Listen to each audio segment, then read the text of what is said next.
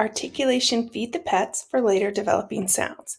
So first you're going to choose your phoneme. So we're going to do F initial, and then the students can actually move the words into the animal so they're kind of eating it. I created this so you can sometimes see them.